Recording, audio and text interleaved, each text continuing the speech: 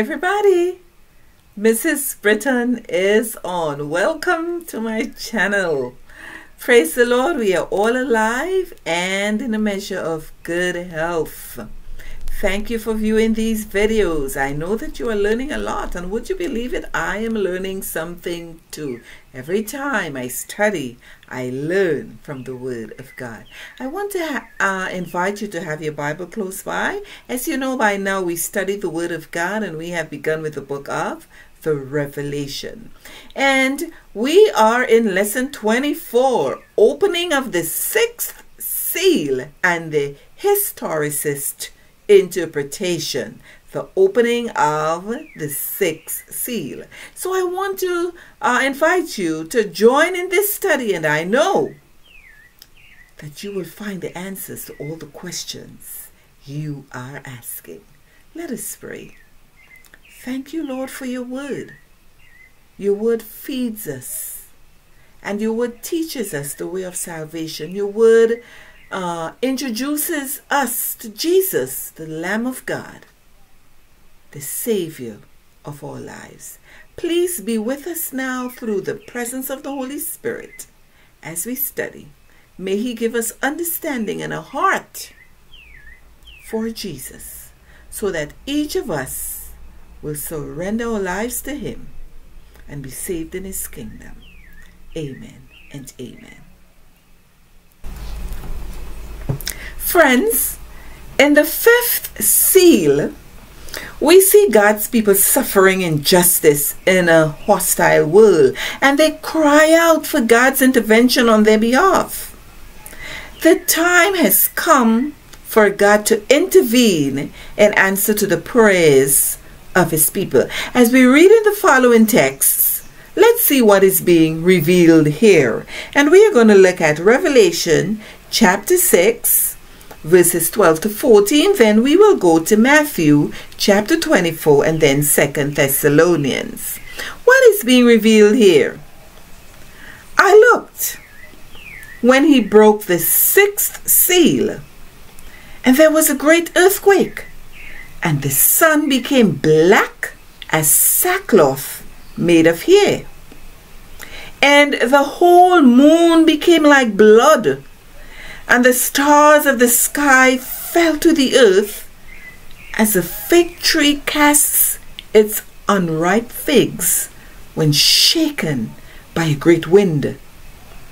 The sky was split apart like a scroll when it is rolled up, and every mountain and island were removed out of their places. That was the sixth seal. Let us look at Matthew 24, verses 29 and 30. But immediately after the tribulation of those days, the sun will be darkened, and the moon will not give its light, and the stars will fall from the sky, and the powers of the heaven will be shaken. And then the sign of the Son of Man will appear in the sky, and then all the tribes of the earth will mourn, and they will see the Son of Man coming on the clouds of the sky with power and great glory. Let's look at Matthew 24, verse 2. And He said to them, Do you not see all these things? Truly I say to you, not one stone here will be left upon another which will not be torn down. And our next text is 2 Thessalonians chapter 1, verses 7 to 10.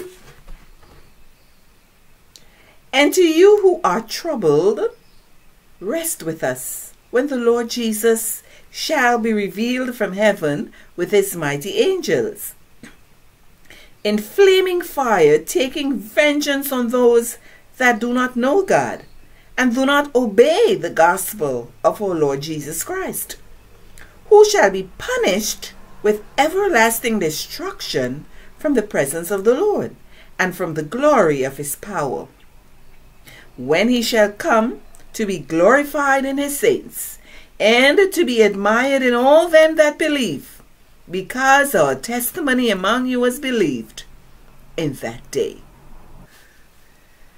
The last three signs were foretold by Jesus in Matthew 24, verses 29 and 30. But immediately after the tribulation of those days, the sun will be darkened, and the moon will not give its light, and the stars will fall from the sky, and the powers of the heavens will be shaken. And then the sign of the Son of Man will appear in the sky, and then all the tribes of the earth will mourn, and they will see the Son of Man coming on the clouds of the sky with power and great glory. So those signs were recorded in Matthew chapter 24. Jesus Christ himself spoke of those signs, and we just read them in Revelation chapter 6. The darkening of the sun, the moon turning into blood, and the falling of the stars from the sky. Friends, these signs were to occur near the end of the Great Tribulation in 1798 as the harbingers of the second coming. Now let's look at Revelation chapter 7, verse 14. I said to him, My Lord, you know. And he said to me, These are the ones who come out of great tribulation, and they have washed their robes and made them white in the blood of the Lamb. As with Christ's prophecy in Matthew 24, the sun, moon, and stars, or meteors, and the sky are literal here. So when we read of sun, moon, stars, the sky in Revelation chapter 6, they are literal. They are literal. The use of the words as or like paints a picture of an actual thing or event. The sun became black as sackcloth. The moon became like blood, and the stars fell to the earth as a fig tree drops its figs. Friends, the Christians in the Western world recognized the fulfillment of Jesus' words in the order of each of these signs. The Lisbon earthquake in 1755, the dark day in May 19, 1780, that was experienced in eastern New York and southern New England. And this spectacular meteoric shower over the Atlantic Ocean on November 13, 1833. The fulfillment of this prophecy in Revelation 6, verses 12 to 14, led to a series of revivals and to the realization that Christ's second coming was near. Friends, it's amazing. That prophecy, when the sixth seal was opened, that prophecy was fulfilled to a T. Let me read again the fulfillment of that prophecy. There was the Lisbon earthquake in 1755. The dark day, that was when the sun became dark, was on May 19, 1780. And that was experienced largely over in eastern New York and southern New England. And the spectacular meteoric shower over the Atlantic Ocean occurred on November 13, 1833.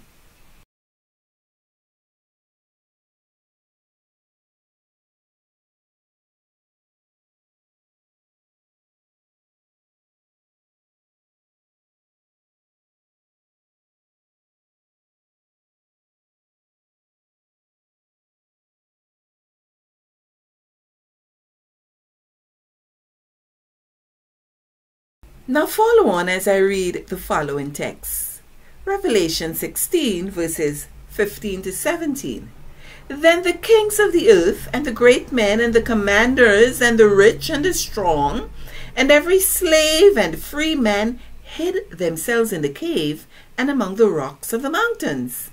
And they said to the mountains and to the rocks, Fall on us, and hide us from the presence of him who sits on the throne, and from the wrath of the Lamb.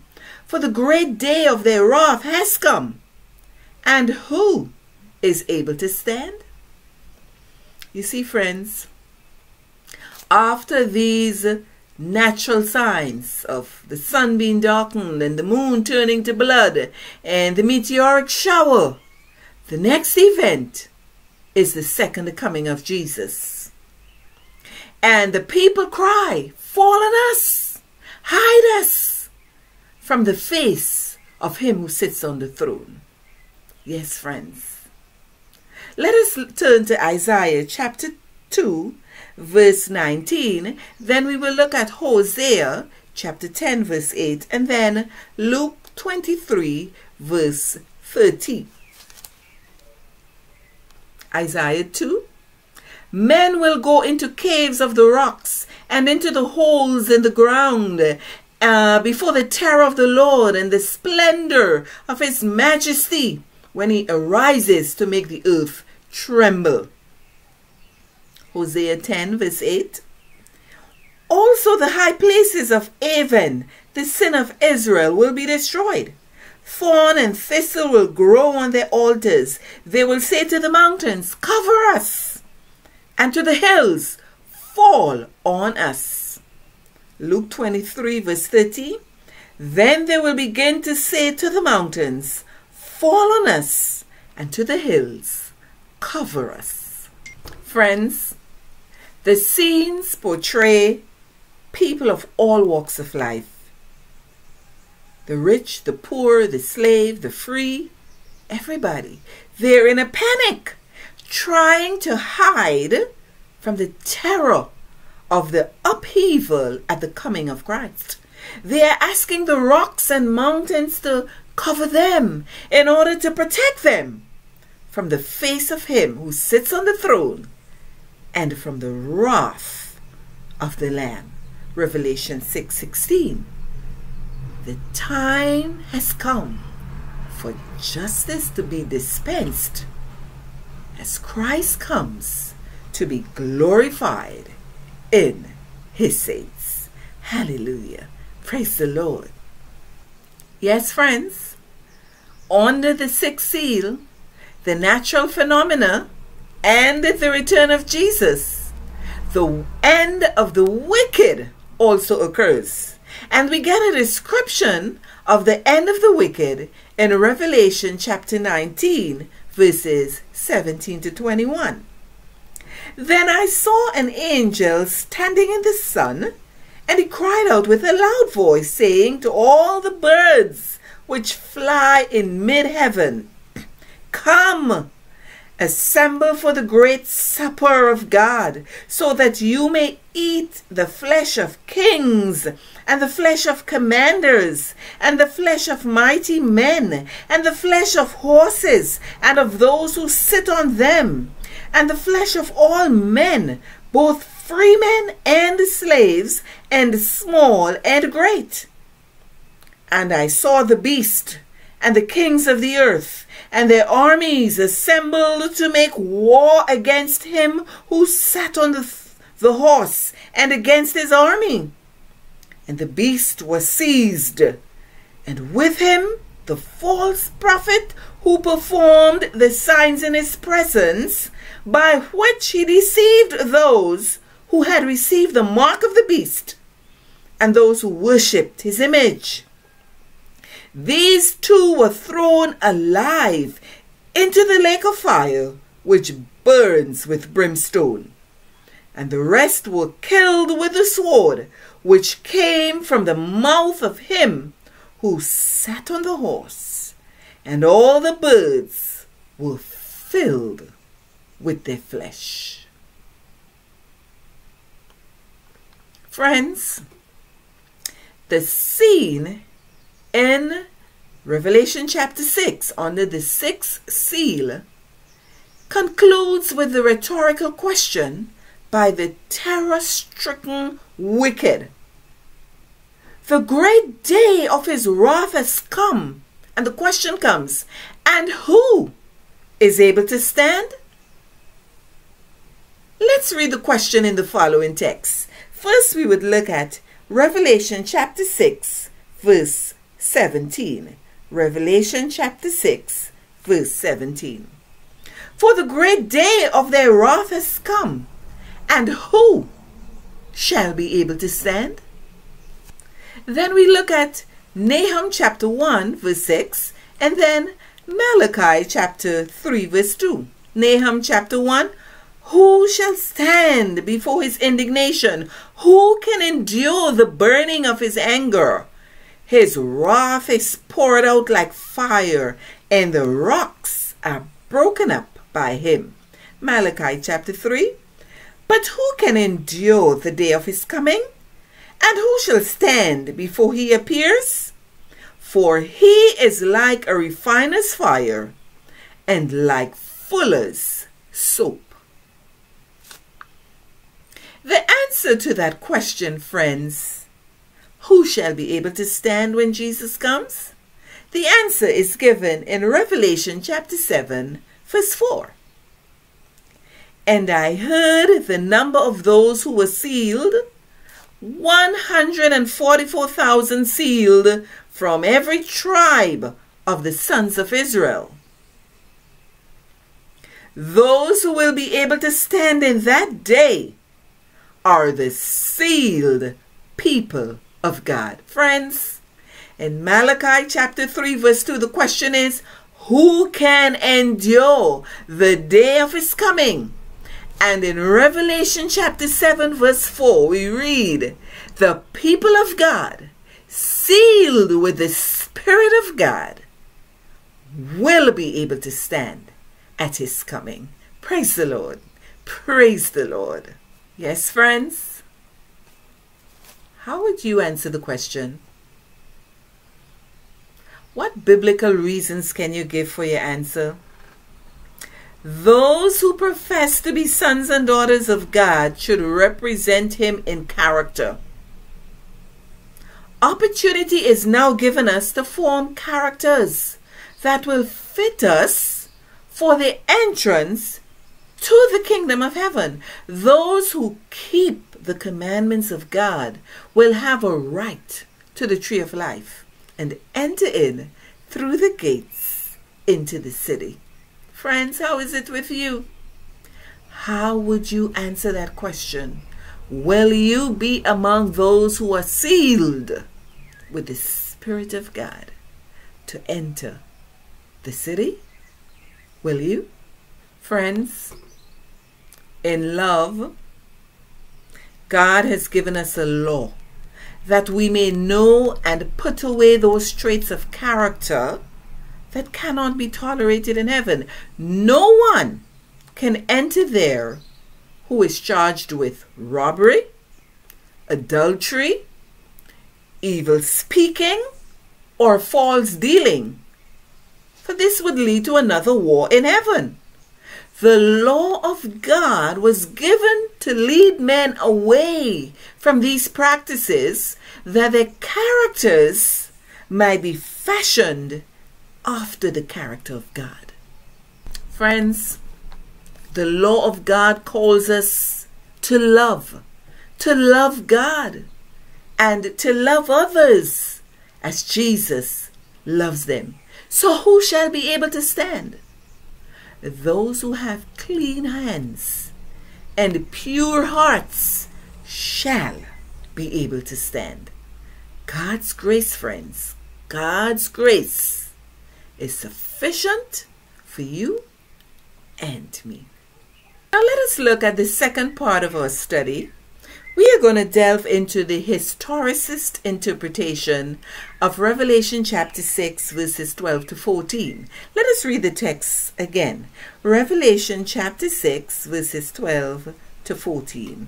And it reads, I looked when he broke the sixth seal, And there was a great earthquake, and the sun became black as sackcloth made of hair, and the whole moon became like blood, and the stars of the sky fell to the earth, as a fig tree casts its unripe figs when shaken by a great wind. The sky was split apart like a scroll when it is rolled up, and every mountain and island were moved out of their places. Friends, these apply to events in the relatively recent past, as I already shared with you. The text describes two earthquakes, separated by a series of heavenly signs. The first earthquake was fulfilled by the Lisbon earthquake in 1755. This event was followed by the darkening of the sun and the redness of the moon in the year 1780. And this was viewed particularly in eastern New York and New England. The falling of the stars, the meteoric shower, occurred in 1833. The complete disruption of both sky and the surface of the planet was seen as still future, because there's another earthquake. The sky is split and rolled back as a scroll. And we read just a few minutes ago that this event accompanies the second advent of Jesus. Now, two reasonable questions have arisen about this way of reading Revelation 6 verses 12 to 14. The entire passage, we're going to look at the first one. The entire passage is governed by the opening of the phrase, when he opened the sixth seal. So the most natural grammatical reading is that all the events in the passage occur at the same time, not separated by decades. Okay? Number two, are the earthquakes, the sun, the moon, the stars to be taken literally, or are they symbols of some sort of spiritual malady? Both of these objections can be met by close observation of the Greek text. First, the earthquake of Revelation 6 verse 12 does not occur at the same time as the earthquake in Revelation 6 verse 14. The earthquake in Revelation 6 verse 12, that great earthquake, the Greek word is seismos megas. That earthquake in Revelation 6 verse 12 is parallel to the earthquake in Revelation 11:13. Again, the Greek seismos megas. I'm going to put it on the screen. This earthquake takes place prior to the close of probation, which happens at the beginning of the seventh trumpet, Revelation 10 verse 7. Revelation 10 verse 7. But in the days of the voice of the seventh angel, when he is about to sound, then the mystery of God is finished, as he preached to his servants, the prophets.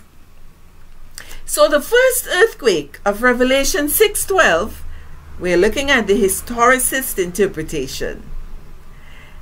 The first earthquake in Revelation 6:12 is different, separated by decades, to the second earthquake in Revelation 6 verse 14.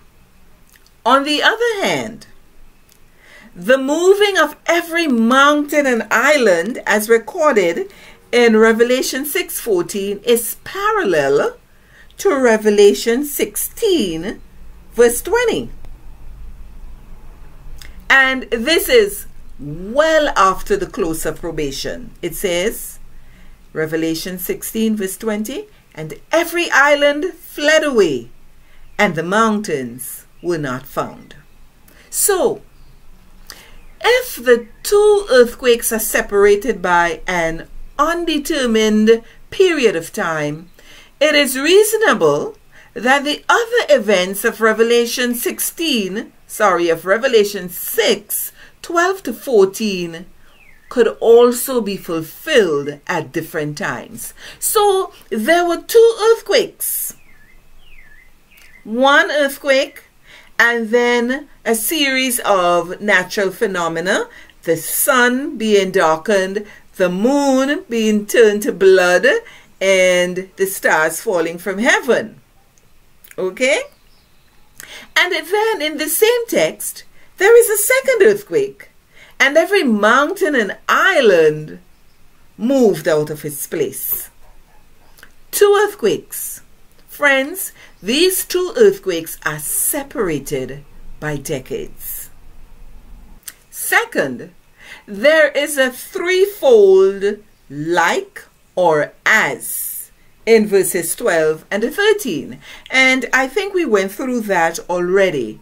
As black as sackcloth, like a tree dispensing of his figs in an untimely manner. And the word for like or as in the Greek is hos, H-O-S. In Greek, this conjunction regularly introduces symbolism, which works best when what comes before the hos is literal. So the actual sun became black, hos, sackcloth, like sackcloth. So the sun is literal, okay? And it became black. And the moon became like blood. The descriptions are symbolic, but the heavenly activities are real. Three earthly phenomena. The Lisbon earthquake of 1755. That's the first earthquake in Revelation chapter 6. Then the dark day in 1780. See how many decades have passed? And the moon turning to blood in that same year. And the meteoric shower of 1833. There are almost 100 years of history, right? Beginning from 1755 with the Lisbon earthquake, going right up to the meteoric shower of 1833. Almost 100 years for the fulfillment of prophecy. You may ask, what is the spiritual payoff of a historicist interpretation of the sixth seal? How does the comparison with Matthew 24 help or hurt the interpretation? How? A few English translations begin Matthew 24 verse 30 by "at that time," associating all the heavenly signs with the second coming of Jesus, which is still future. But the Greek simply has "and," kai, K-A-I. So the original text is as open-ended as Revelation 6 verses 12 to 14 turned out to be. Okay? So let's read it again. Let's read Revelation 6, 12 to 14 again. I looked when he broke the sixth seal, and, not at that time, the Greek says and, kai, K-A-I, and there was a great earthquake when that seal was broken. And the sun became as black as sackcloth, literally. The moon became like blood, very red. And the stars of the sky fell to the earth as a fig tree casts its unripe figs when shaken by a great wind. Look at what comes next after these natural phenomena. The sky was split apart like a great scroll when it is rolled up, and every mountain and island were moved out of their places. a second earthquake. Friends, there is no need to be confused here. Matthew 24 supports the historicist interpretation of Revelation 6. The events actually happened in history. 1755, the Lisbon earthquake. 1780, the darkening of the sun and the bloodying or the redness of the moon, the unusual redness of the moon. 1833, the meteoric shower. The historicist view of prophecy assures us that 1, God is in control of history. 2, God's mission for the end time and his end time people is clear. And 3, God cares deeply for his people, vindicating the martyrs and protecting as many as possible in the satanic chaos just before Jesus' return. Hallelujah. Friends, as we have studied Revelation chapter 6, we have looked at all 5 themes. 1, the 4 horses and the 4 horsemen, which portray the progress of the gospel and the consequences of its rejection. 2, the main Old Testament background of the 4 horses involves the curses of the covenant. 3, the judgments portrayed in Revelation 6 affect the people of God. 4, the souls under the altar, that passage does not address the state of the dead. And 5, the historicist interpretation of the 6th seal is supported by the text. Friends, in Scripture, there is assurance that God always cares for his people, that in history itself, he is ever present to sustain them, and that in the great eschatological denouement, he will give them full vindication and an incomprehensibly generous reward in life everlasting. Indeed, as Revelation emphatically points out, the living one, the one who conquered death and the grave, as we read in Revelation 1 verse 18, the living one will never forsake his faithful followers, and that even when they suffer martyrdom, they are victorious with the crown of life awaiting them. Friends, I will close with the same question at the conclusion of chapter 6. Revelation 6 verse 17, who shall be able to stand? Friends, God has a people who will be able to stand in the very last days, when the upheaval on earth will be at its greatest. Just as Jesus faced his last days before Calvary, the followers of Christ will likewise be dedicated to their calling. Today, you and I should be preparing for that momentous time. Friends, will you join me in preparing to stand in that day?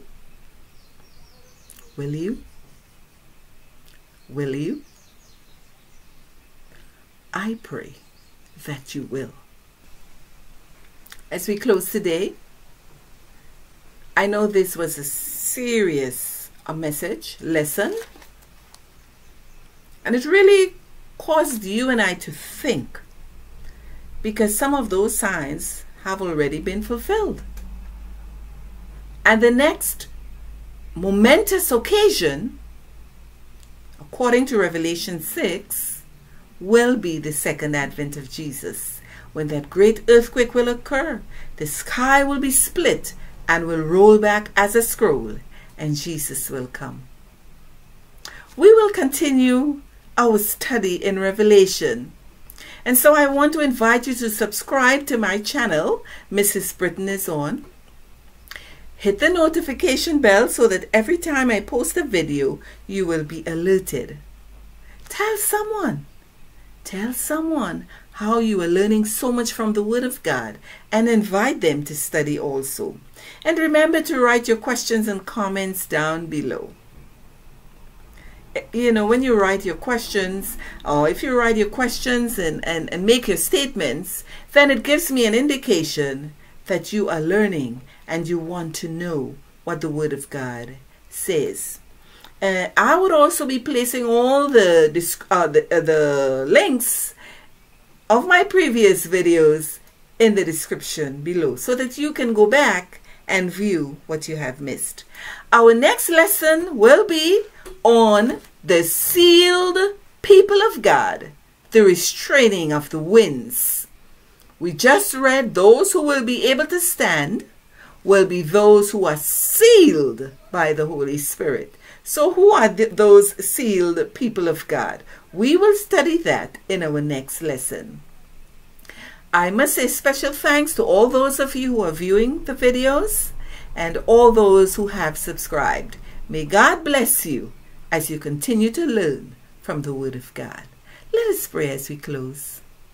Almighty Father, Creator of heaven and earth, Lord, we thank you for your Word. We thank you for Jesus. One day we know he will return. We want to be among those who are sealed and who will be able to stand in the face of the Lamb. Thank you for your Word, O God. May this lesson touch the hearts of those who listen and view. In the name of Jesus I pray. Amen and amen. Until next time when Mrs. Britton is on.